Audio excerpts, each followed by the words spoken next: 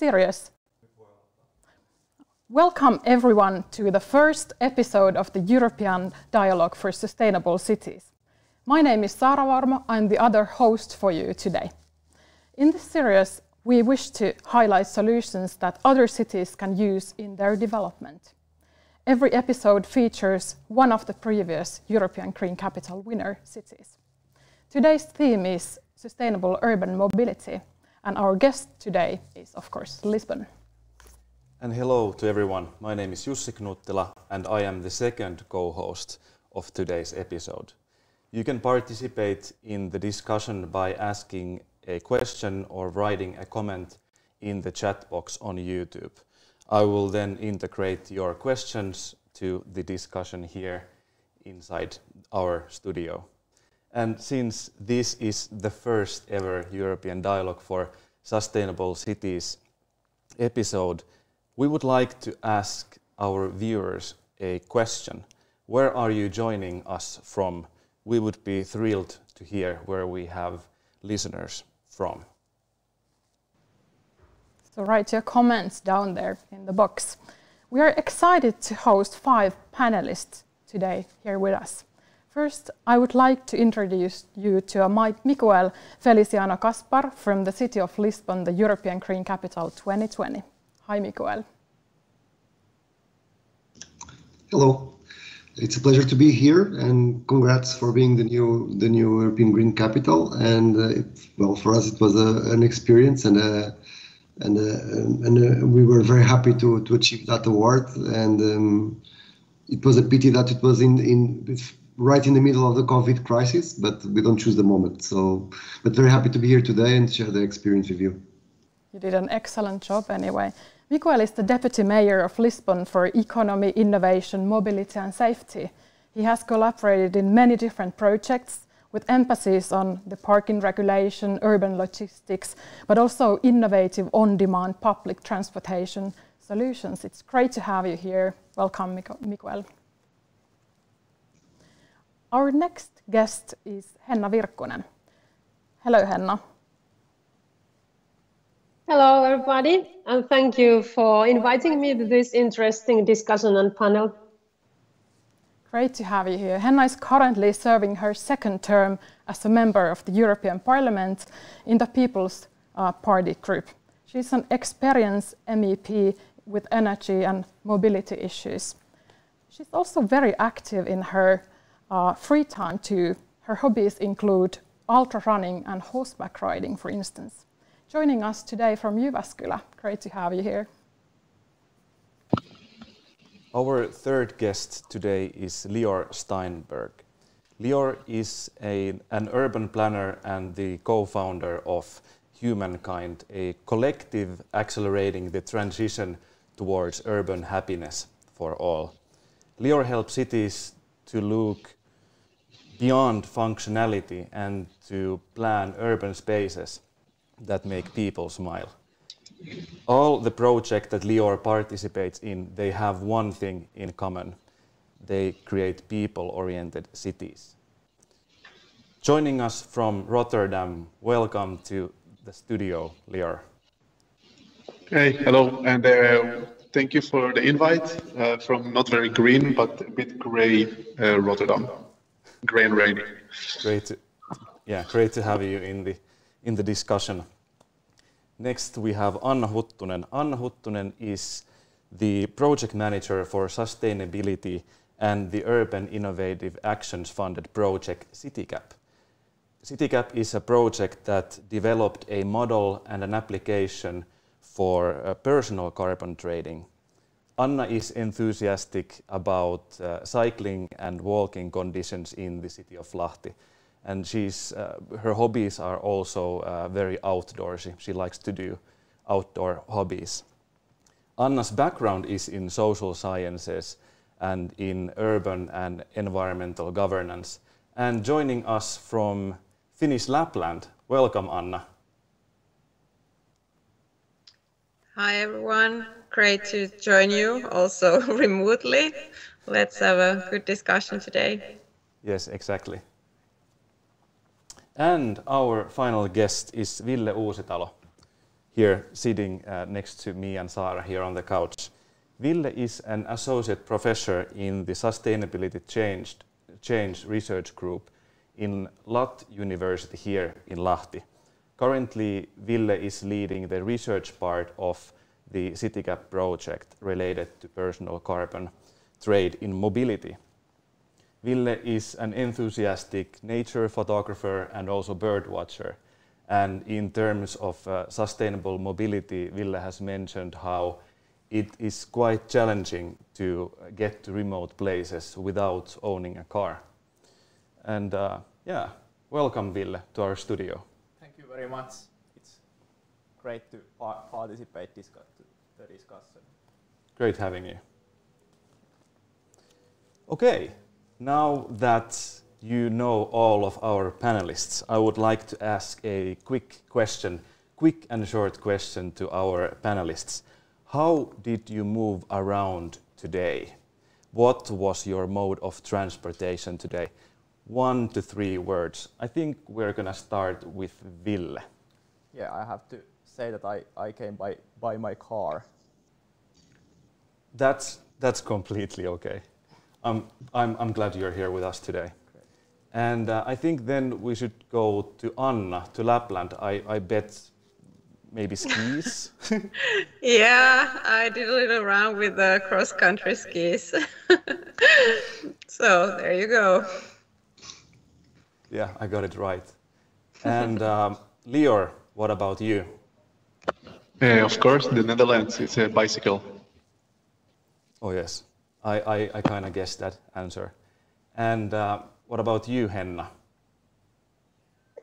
Today I have been working remotely in my home office, so I have been mostly walking around with my dog between the meetings. And during the lunch break, I was also doing indoor cycling today. And I'm also planning to go to meet my horses after this panel. But then I think I need a car to drive to the stables. But we have very good car sharing service next to me. So I'm often using their cars. So I'm favoring very much cycling and walking when I'm staying in my home city. Okay. That's already 4 modes of transportation, if I counted right. And then what about you, Miguel? Well, there is a confinement going on in Lisbon, so I'm mostly at home today, and so I guess I walked. But if you count yesterday, then my vehicle was a cargo bike that I use often to move around the city and to take the kids when it's needed. So I would say the last vehicle I used was a cargo bike, but today I mostly walked. Mm-hmm. Okay. What about you, Jussi?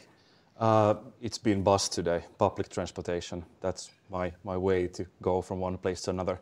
What about you, Saara? I had to take a car, to be honest. Sometimes life is like that as well. Yeah, exactly. Yeah. Okay, Miguel, the city of Lisbon has been awarded not only by the Green Capital, but also by the European Mobility Week Award in 2018. Today we have really one of the key actors behind all these mobility changes with us. Miguel, you have stated that the reason why we won these awards was not that we would be the best in all the possible indicators, but it was because of our willingness to change. So what kind of changes you've made there in Lisbon? Could you tell us briefly? I think that's absolutely right. So we don't believe that we are the best of the world. We aim to be, but I think it's the speed of the change that I think it's a landmark here in Lisbon. Just to give you some topics, for instance, one of the most important things that we have done was the transformation of the public space. The picture behind me right now, it was a place where you didn't have access to the river, for instance, and you mostly where you have cars going through. And basically we created a garden and where people can walk. But the strategy that we have in place in the city, it's very much about making the sidewalks wider and create plazas in every neighborhood, and not that enable people. We doubled the model split for walking in the city. Another example, it was made in 2019. We changed the tariffs of the public transport system, and in one single year, we augmented by 30% the demand in the system by changing the tariffs at the metropolitan area. It was an agreement between the 18 municipalities of the metropolitan area that demand went up by 30% in one single year, which is pretty amazing. That's really a lot. And then if you look, for instance, also on bicycles, 4 years ago we didn't have a shared bike scheme. Today we have, and we have more and more bicycle lanes, and we are pushing a network of bicycles. And for instance, during now the confinement, when all the transport modes are going down, we have less cars, less people moving in the public transport, but we have more and more people cycling. So it's a transport mode that is being more and more adapted by the people. And then finally, I think we are a city very open to innovation. And so we have very interesting stuff to tell about what we have done with e-scooters, sharing systems, things like that.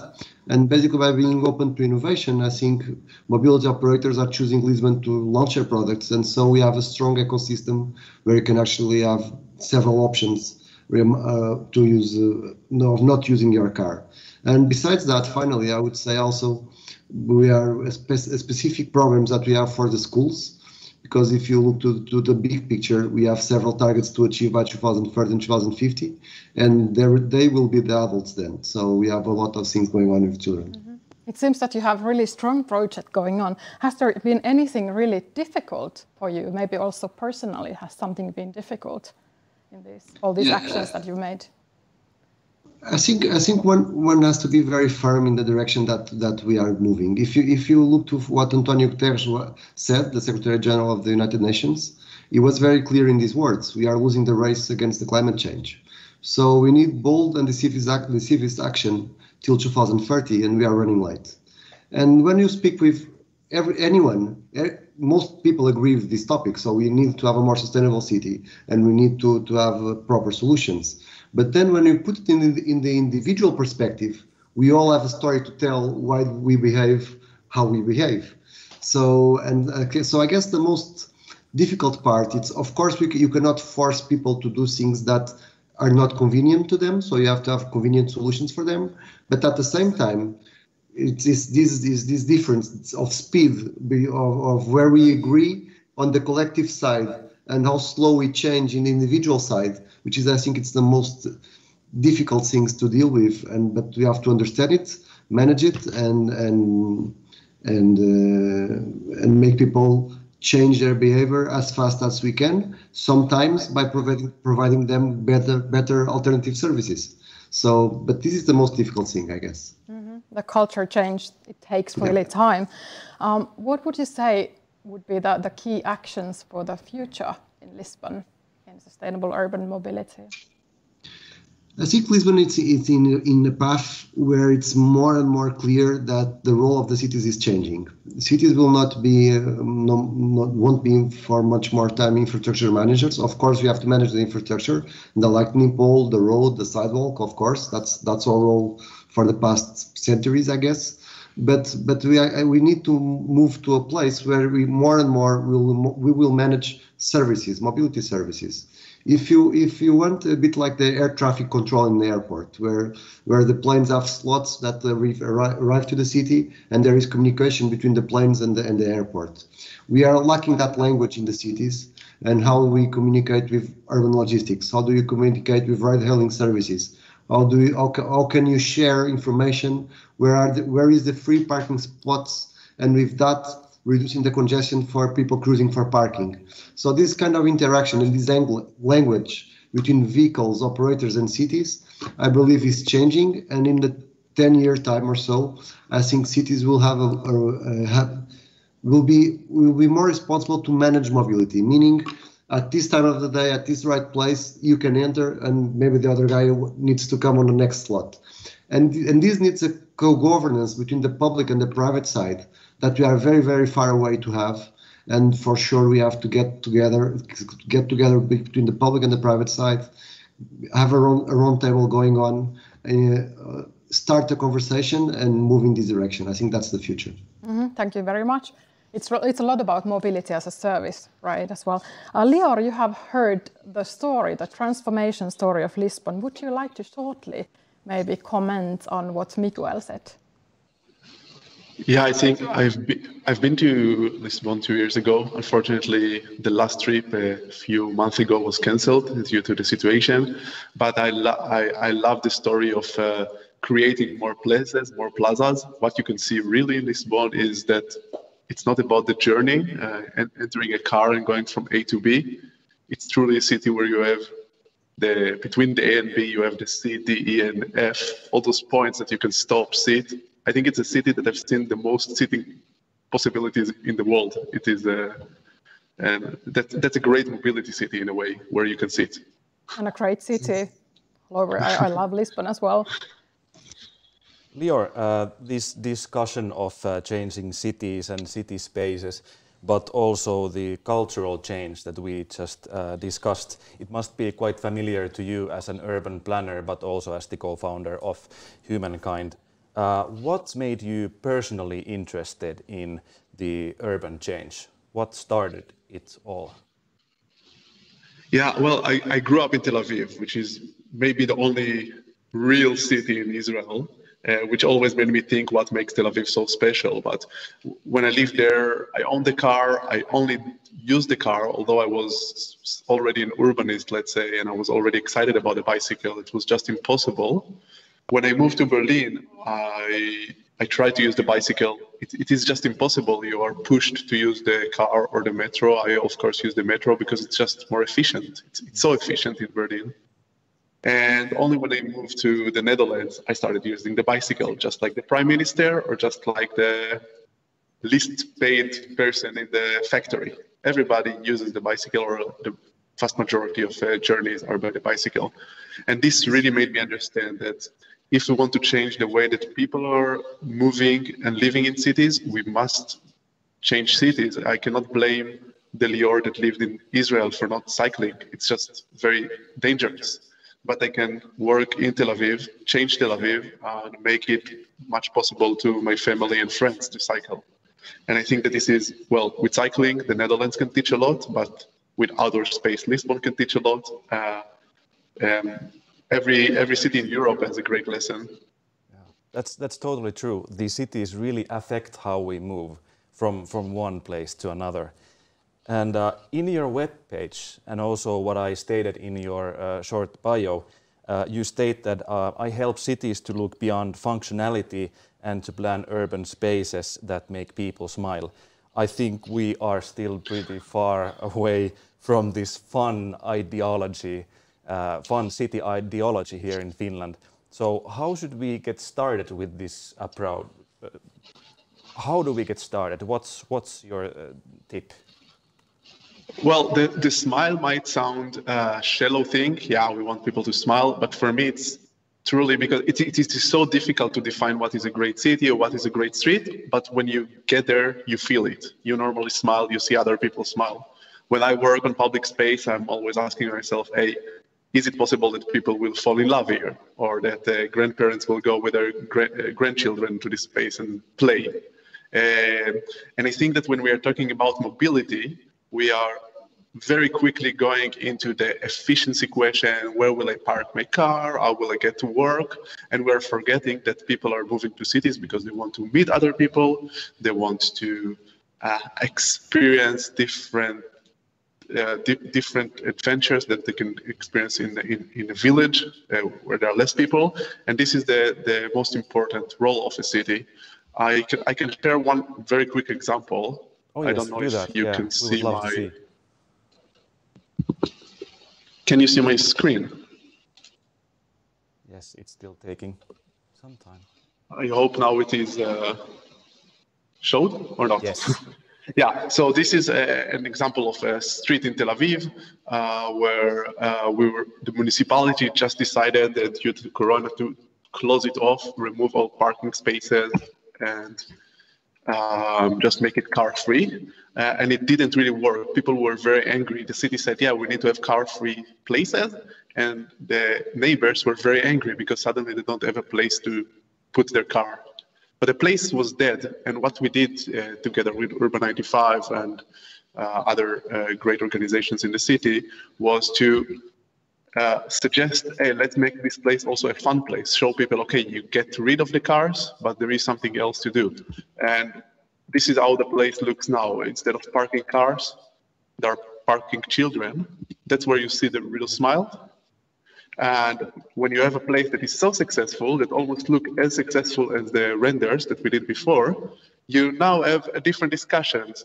Do you want the cars back, or do you want to keep this space a great square? And this is, of course, just one example, but I think it shows that we can change the discussion if we start talking about not only parking yes or no, or cars yes or no. Yeah, the difference was so huge. I cannot see the same street with cars anymore. I like the idea of a baby or children park there. That's yeah, cannot. Yeah, I'm always smiling when hearing about this approach. Henna, after hearing Lior's approach, I want to ask you: is your hometown Jyväskylä a fun city? I was very happy to hear that Lior's, duty is to accelerate urban happiness. I think it sounds very, very good, and I think Jyväskylä is a very nice place to live in, and we can see it often when we are asking also public opinion. Normally, Jyväskylä is placed as second or third in the Finnish rankings when we are asking Finnish citizens that what is the city where you would like to live, or where you could like to live. And I think one of the main reasons for that is that Jyväskylä is quite a compact place, so we don't have very long distances, and I think most of the services and housing areas are easy to reach by walking or cycling. And there is very lively student life, because students are a very big part of the inhabitant in Jyväskylä. And also I think for the Finnish people, it's quite important to have easy access to nature in the way, to the lakes and forests. And I think nature, lakes and forests, they are very nearby here everywhere. So I think it's quite important for the Finns. And here we can see also, I think that there's different things what the citizens value in different member states in Europe. And that is something I think we have to take account when we are speaking about urban planning and urban mobility, that there's very different regions in Europe. And for example, in Finland, where right now we have 1 meter snow and minus 15 degrees, we have different possibilities for urban mobility than, for example, you in Rotterdam or Lisbon right now. That's an excellent point indeed. And Jyväskylä is also one of those cities that have made a really good transformation towards more pedestrian-friendly city. You have done a lot of work with the city center, so that's really also visible there when you visit there. Henna, you are really an experienced MEP. In short, could you also give us an overview of what EU is currently thinking about sustainable urban mobility? General level, I can say that it's very, very high priority in the European Union politics. As you know, our main target is to be climate neutral by 2050 in the European level. Finland is having even much more ambitious target, and also Lahti. But because it's the priority in European policies now to reach the climate neutrality, of course, it means that transport and mobility is really in heart of this transformation, because we know that if we're looking at the emissions, transport sector is the only sector where the emissions, they have been increasing all the time. So we are having very big challenges. And now we have set a target that we want to cut emissions from the transport sector by 90% by 2050. So it means that we need very, very big changes in all the levels and all the transport modes. And I think there's kind of like two mega trends in the transport policy in European level. One is the decarbonization and green transformation. And the other one is digitalization, and they go really hand by hand. And you have also seen that now when we are speaking about the recovery in the European level, these are also the main priorities where we want to invest in Europe, in the member states level and also in the European level, reaching the targets of Green Deal and supporting the green transition, and then also boosting the digitalization. And I think sustainable urban mobility is very much in heart of these policies, because we know that over 40% of the Europeans, they live in the cities, and urbanization trend will continue. So of course the cities, they are really in heart of this, all the planning we are doing in the European level. Just before Christmas, European Commission was publishing the new sustainable and smart mobility strategy, and there is now more than 80 different initiatives that how we will have the green and digital transformation in transport sector. And there's also many actions which are having connections to urban mobility planning. And for example, one of the targets is that 100 European cities should be climate neutral by 2030. And in the European level, we are also planning to fund these cities in this green transformation. I know that Lahti is more ambitious, and Lahti wants to be climate neutral 5 years before that in 2025. But in the European level, now the target is that we should have 100 cities which are climate neutral by 2030. So they will be really front runners. And the idea is also that they should be innovation hubs for all the cities, that we could also share the best practices and experiences. And I think really the urban planning and urban mobility planning, they are really in core of these all policies. It's great to hear. It's actually really interesting. I'm pretty sure that there in the audience we have a lot of cities that could be joining this movement of 100 climate neutral cities by 2030. So keep in mind also the European Green Capital Network. Well, it's also true that we are struggling economically. So what do you think, how should cities tackle these sustainable urban mobility questions simultaneously when they are doing a lot of difficult decisions with their economy? So how to play with the budgets? I don't think that this is something that we can't do it because it's so expensive.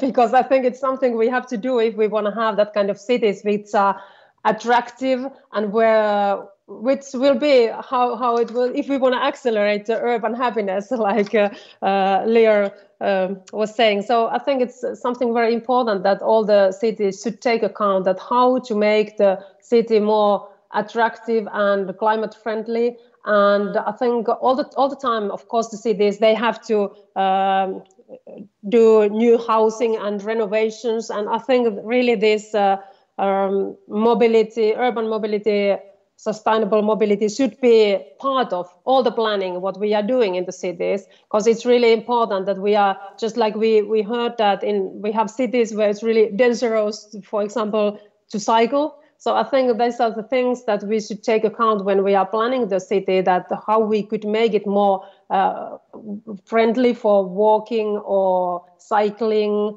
and how we could have easy access to public transport, and how we should plan the whole logistics in the city level. So I don't think that it's something that, it's so expensive that we can't do it, because I think we all need to have that kind of cities where we can innovate new things, and we can also boost digital ideas and innovations, and also combine them with all the green transition. So I see that there is so big possibilities for all the cities. So I think in all the decision makers in the local level, they should really take account this, that how we could make these cities more attractive and nice places to live in.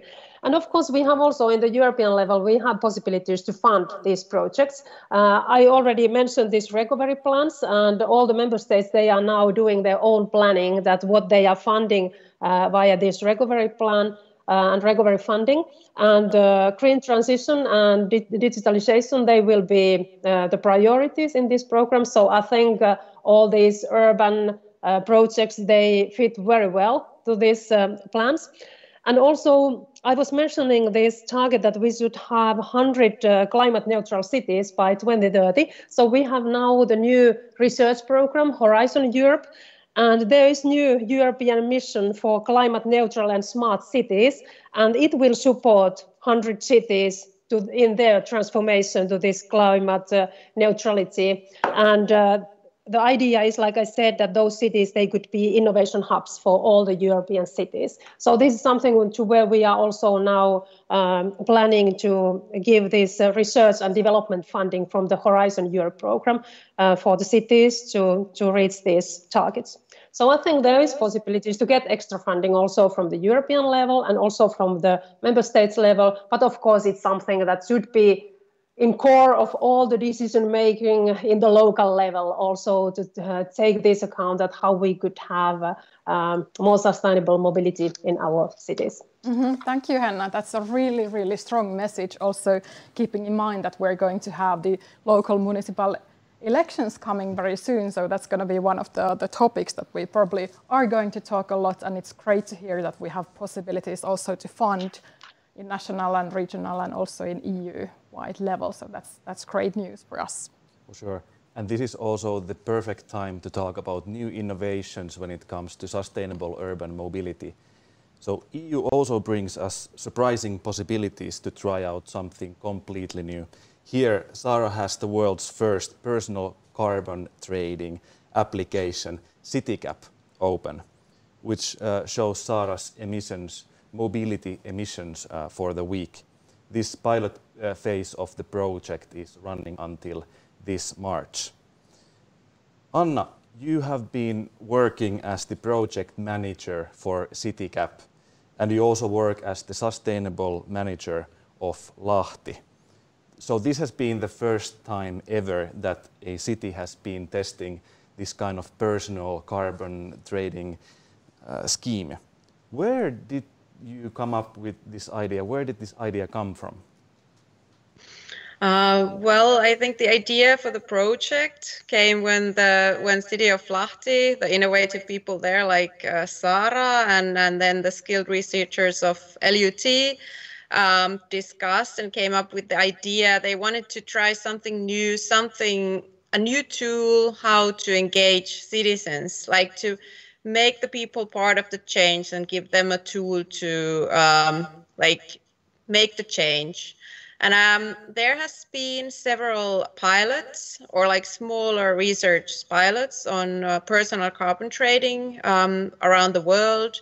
Mainly 10 years ago, it was a topic that was discussed. For instance, there was a pilot in the UK, and then there was one pilot, like a small pilot in the Norfolk Island in Australia.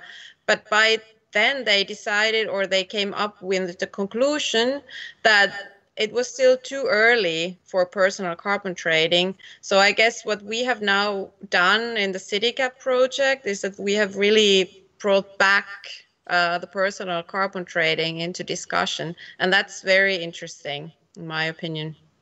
And in these days, digitalization and these are very topical things, so I think the timing is just perfect. And how would you set up the CityCap pilot experiment if you would do it again? You can start telling about the pilot, but also what kind of difficulties? Tell about your personal opinions. Yeah, it has been a trip, so to say. I mean, it's been great, but it has also been very challenging to develop something like this from the scratch. I mean, I think we can be very proud that we have been able to really develop a functioning application and a functioning personal carbon trading behind in only 3 years' time, and that we have been actually piloting the ready app already more than 1 year. But yeah, from that, I guess I can get to the question of time. I mean, if I could change something, definitely we would take more time for the development phase. Maybe a couple of more years. I guess we would also try to make it even lighter, so it would be easier to replicate to other cities in the world. And I guess it would be also very interesting and also very important in regards to get like data that can be compared, to have like several cities simultaneously doing the pilot, so that they could, I mean, you could get the synergy of developing it together, but also get all the data from that. So I guess those are the things that we might do differently if we got the chance. Could you, Anna, briefly still explain about the functionality of this application? Unfortunately, we can't show you it in a larger picture, but just to make people a little bit more aware what it is actually. It recognizes the mobility, but what happens there? Yeah, of course. So the basic idea of our application is that when the user starts using the application, they will be allocated a personal carbon budget, and that will be based on their current life situation. So that, for instance, if you live very far away from the city center, or if you have several children, or you work very far away, you will get a bigger carbon budget for the week.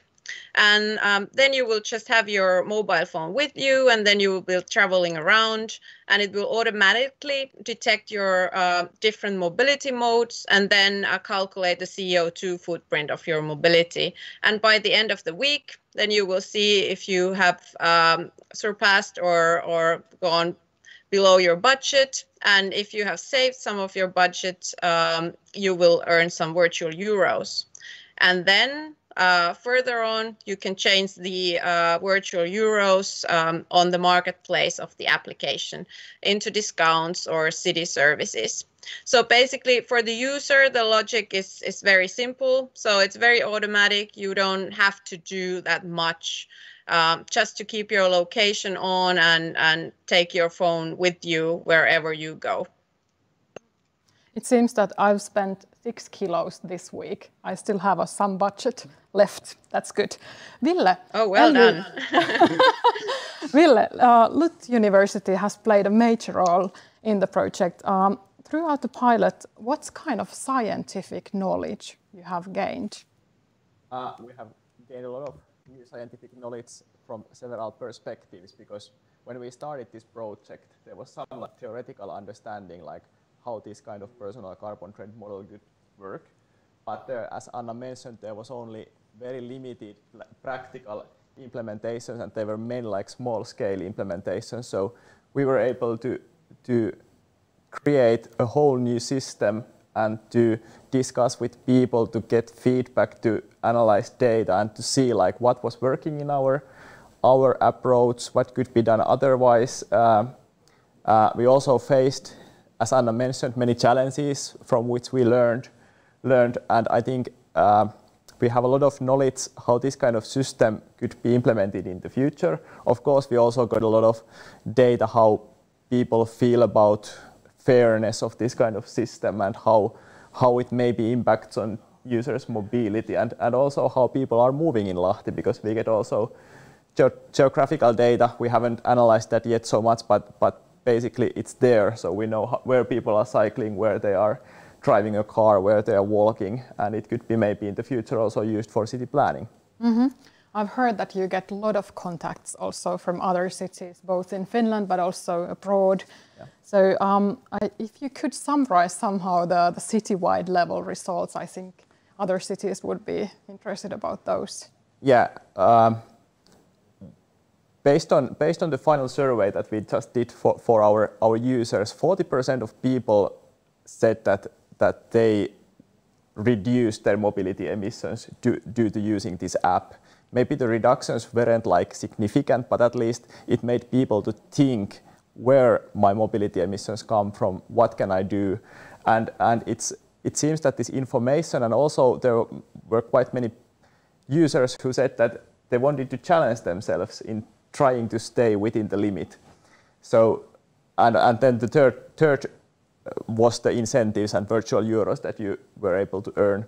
But at least I think it could be one tool to provide information for users, and also to impact on users' mobility emissions without any investments in infrastructure or public transportation or new energy sources. So I think it could be like one piece of this palette how to solve system.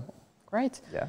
And the piloting phase was also at the same time when we were having the first COVID outbreak, right? Exactly. So you also saw the results of that. Yeah. I would like to actually ask from our panelists, maybe from Miguel first. So how did actually the COVID influence on the mobility actions and the things that you were discussing? Did that have any effect in the city? Well, it had. First and first, I think it has had a very, very positive impact in everything which is more important. Should we invest more in public transport? Yes. For instance, the funds that were being told about the European Commission funds. Basically, there is an agreement here at the metropolitan level between the 18 municipalities that we should concentrate the funds from the funds from the recovery funds in public transport and housing policies. And there is a very strong agreement on that. And so that has been articulated with the government, and the Portuguese government is pushing that agenda, for instance. And as well, for instance, the topics on the cycle paths and bicycle lanes and all that. So I think many cities are pushing that, and we are pushing that agenda. But of course, it also had a huge impact in mobility. And there is a topic which is all about digitalization and the future of work, because I strongly believe that after COVID, some part of these new habits will remain, and I think people will work more remotely than they did before the COVID, which is absolutely residual here, at least in Lisbon. And if you start thinking the impacts of someone that instead of commuting to Lisbon every day, instead of commuting every day only one week or the other, or 2 days of the week, for instance, then personal choices where is the school where I put the kids? Is it near the home or near the office? People start changing their mobility patterns, because maybe today they are bringing the kids to school in Lisbon because it's more convenient. Because they bring the kids to school, they bring the car. But then if they stay home, then maybe they don't need the car to come to Lisbon because they no longer bring the kids here. So I think there's going to be a big impact in the overall after the COVID of new mobility habits. But in what concerns the mobility agenda, I think COVID is just pushing in the right direction, because basically we understood that we cannot afford to have air pollution issues in the cities. We need a more sustainable pattern of way of life, and so we need to change the way we live the cities, and we need to decarbonize, and we need to deliver the commitment and the promise that we did to our kids, which was the Paris Agreement targets. So in that topics, I think that the Paris Agreement accelerated that. Also, I just wanted to comment very briefly what was said before, because I don't think that we should separate economy from sustainability. Sustainability is not a cost, it's actually an opportunity for economy. And if you look, for instance, the example of what Lior had showed in Tel Aviv, we have the same approaches here in Lisbon of tactical urbanism, where we occupied the streets. That kind of actions actually saved jobs, because restaurants that didn't have the customers now have more customers, because people are moving to that plaza or that road, and now so when the job was saved, and the economy, they are actually employing more people in those areas. So even in the COVID crisis. So and another example, for instance, that we monitored in the long-term trend, where we augmented the sidewalks and we create more opportunities for people to walk in the city. If you look to the POS transactions, for the credit card transactions on those streets, you have more value being transacted now. It accelerated regarding the rest of the city. So a better urban environment brings more dynamics to the local business, brings more value to the land. So again, sustainability, it's a mission. It should be our way of life, in a way that we guarantee proper cities for the next generations. But it's not bad for business. It's also good for business, and we should have that in mind, because we should not see this as a cost. Right, and if talking with the economic terms, maybe one could say that that's a good investment for the city. So we heard stories of change from Lisbon, Rotterdam, Jyväskylä and Lahti. It seems that there is an ongoing change in urban environment, that it has so much to do with mobility questions. Lior, briefly, what do you think, if looking at the near future, what is the most interesting trend for urban mobility this year? Well, I think it's easy, of course. You can say e-scooters are coming. I mean, that's obviously a technological trend, but the biggest trend, I guess, is it's probably the first year that we have the opportunity to change routines of people. It's very difficult to change the routines of people. That's why it's much easier to convince someone who changes job or move to a new city to change their mode of transit. But now we kind of resetted the entire routines of everybody. Everybody was forced, unfortunately, to stay at home for many, many months, not drive or cycle. And now we have the opportunity to change it. So I hope that the trend will be that there will be political willingness, as we already heard by the EU and the cities, to continue this trend. And when Corona is over, and hopefully it will be soon, not just to remove the tactical bike lanes, not just open back the streets to cars, just allow this new routine to grow sustainably. That would be an enduring change. Ville, do you agree with this? Yeah. What I think is very interesting after COVID era is like whether people will continue working from home, how they are using ICT technology also, and whether this impact their behavior and working schedules. And this may have a direct impact on congestions, on mobility amounts, like car amounts in cities. And I think there is a possibility that if the congestion peaks, for example, are reduced, there is not as much need for parking because more people are working from home or from somewhere else. It may release space also for other development like bicycle lanes or as Lior also presented. So it could also be that slow commute will surface, and it might be even hard to pack people into buses and packed subways. I have been reading the chat here. I should say to our viewers that you can ask a question from our panelists, so please send us questions to Lior, Henna, Anna, Ville or Miguel about anything. So far I have just gotten very good greetings all over the world: Romania, France, Austria, Hamburg, Spain. And I have one comment: don't park cars, park children. Love the idea. Greetings from Lahti.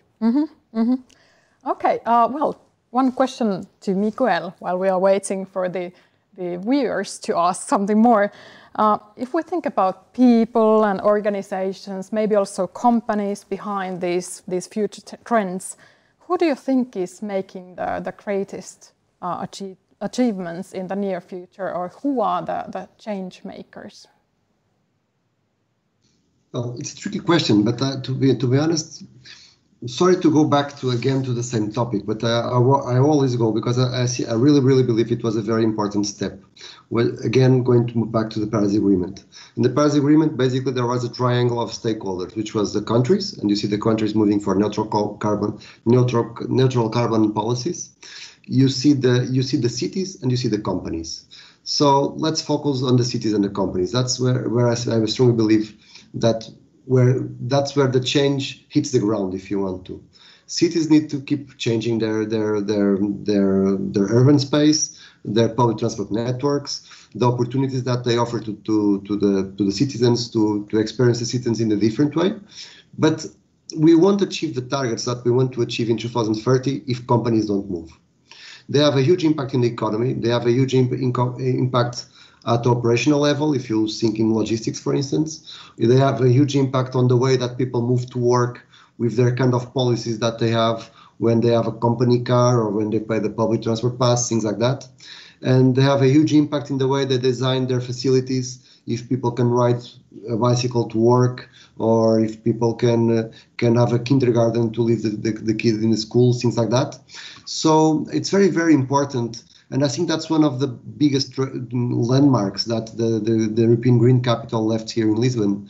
Because basically what we did here was we used the Green Capital Award to create a new compromise for the time between 2020 2030, which was a call for action. So we used the award not in a way to congratulate us for what we achieved, but as a starting point for what we still needed to achieve till 2030. And so we invited more than 200 entities that will represent a lot of jobs here in Lisbon, and to commit with concrete actions. So it was not a flower power thing where people write, you know what, we will behave. It was not like that. It was concrete actions. We are going to have more electric cars. We are going to pay for the monthly public transport pass. We are going to pay for mobility services. We will create conditions for people to park a bicycle and change the clothes when they arrive to work. We will put more local generation, electricity generation, so solar panels, and things like that, to reduce our carbon footprint in the city. So it was concrete measures that all these entities committed to do, and now we are following up that compromises. And so sorry for the long answer, but I think cities must act, but I think that's common knowledge. But then companies also must act, and I think there is a lot to be done also on the company side. That's a great message, of course, from Lisbon being the green capital, and you have been doing a lot of actions, and great to hear that you will continue with the work. What about you, Anna? What do you think about when thinking about future makers or change makers? Who are they? What Miguel said was very interesting, and I could not agree more on that. First of all, because also I think that cities, we are responsible for investing in infrastructure that really enables the sustainable mobility, make more safer, make more convenient cycling ways, etc. So that we really get the people on the street. We get the older people on the street and the younger people. We get a safe way to the school. But then on the other hand, I think like building these kind of networks between the companies and the city, that's something that is still lacking a bit in regards to sustainable mobility, also, for instance, in Lahti. So I think that's a very good idea to do. But yeah, I guess, I think cities are very important, and that's why I think we have to work hard every day, and we need to somehow argumentate to our decision makers that they have the courage to make the decisions that we need, that they put money in the right places and are not afraid of building a city that's not attractive anymore, because it's the opposite. Great, so cities play a major role. We also attract the bright minds to work here within the city, so that's also needed. What about you, Henna? What would you say? Who would be the change makers? And I think also that the innovations, they are very much made on the local level. And here I think the cities are important platforms for all these innovations. Of course, it's important that all the main stakeholders are involved. Citizens, of course, and inhabitants, and also, for example, researchers, schools in the local level, and of course also the industry and the companies. So I think that's how the best innovations are made on the local level.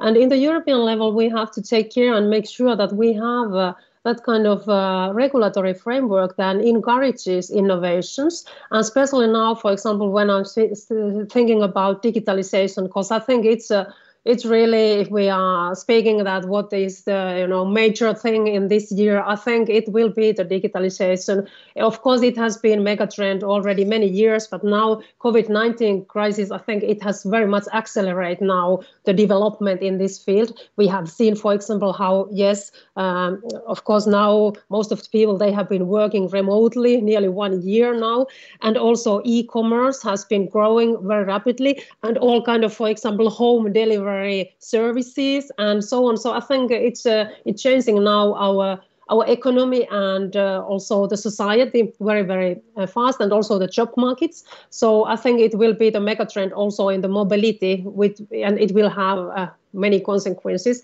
But especially when I'm thinking about digitalization, there it's important that we have European framework in legislation which is encouraging innovations.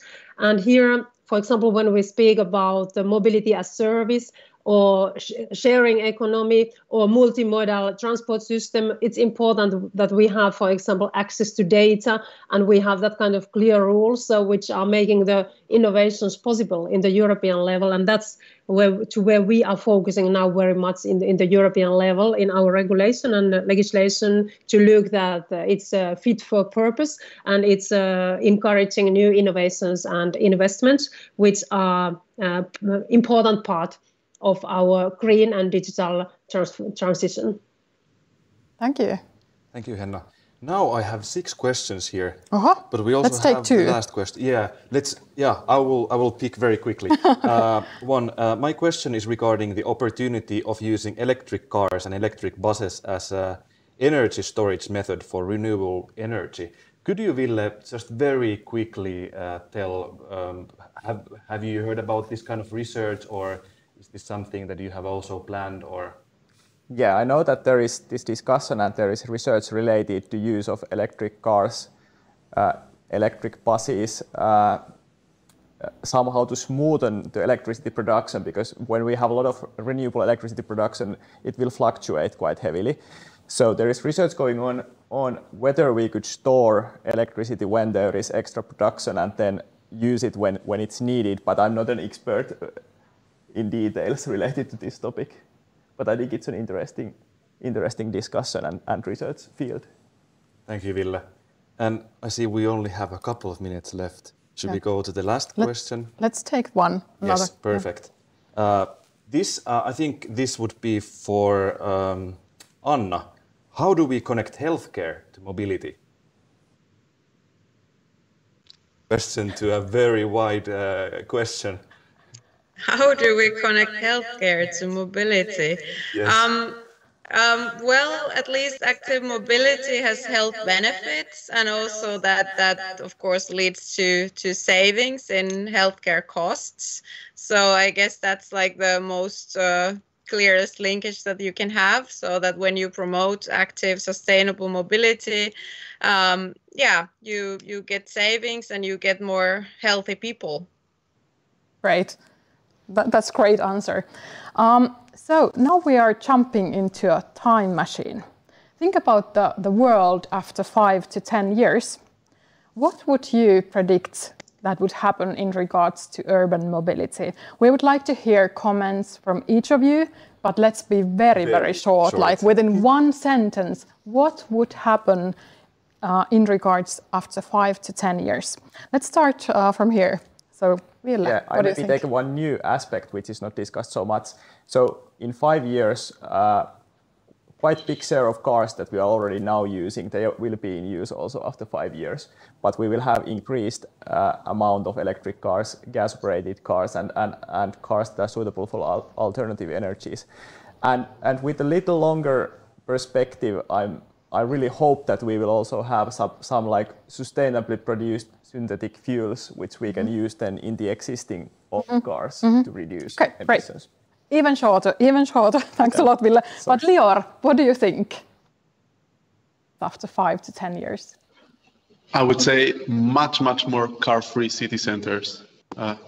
Plenty of car-free city centers.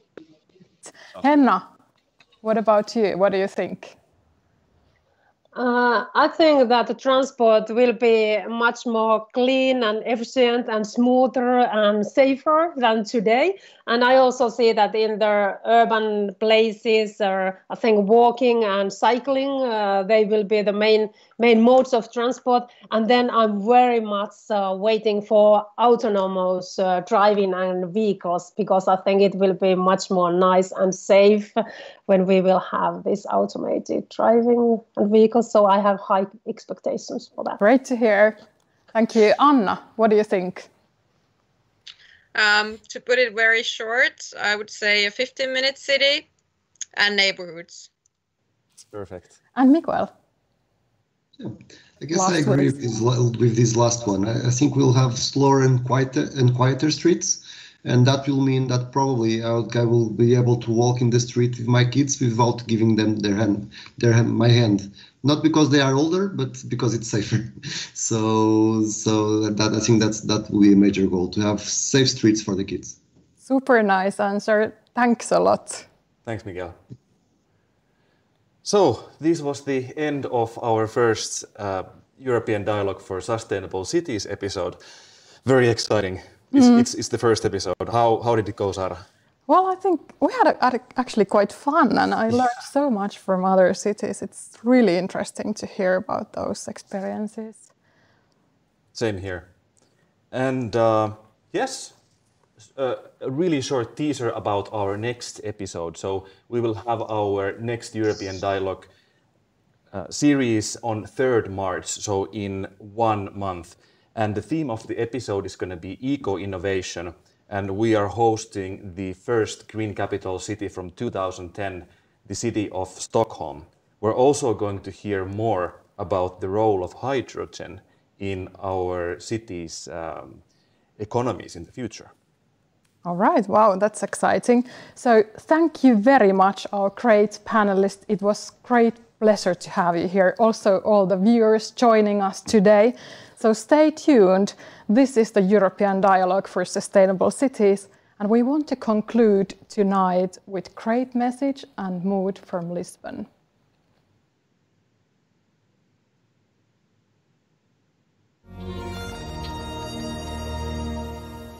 No, it's not you yet.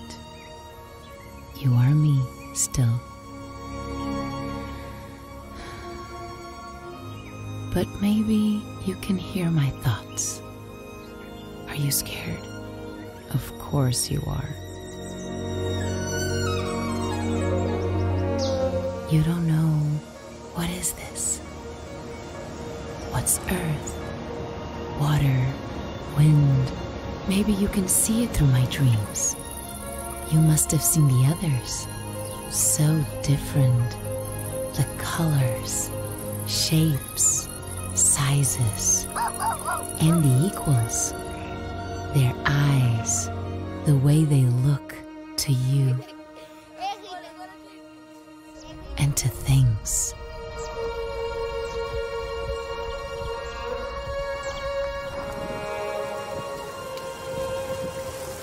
Look, we are raising a city here.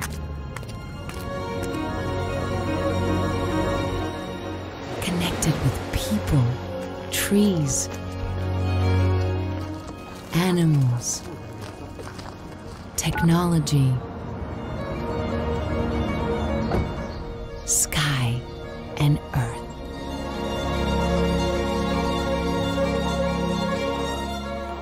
Sun, you have your own lungs now. Breathe for the first time.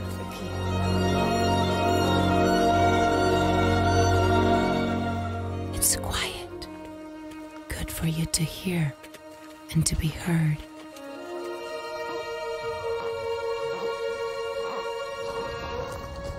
You will walk and explore and expand my joy. You will play, travel, eat, learn, work, share, create, recycle, innovate.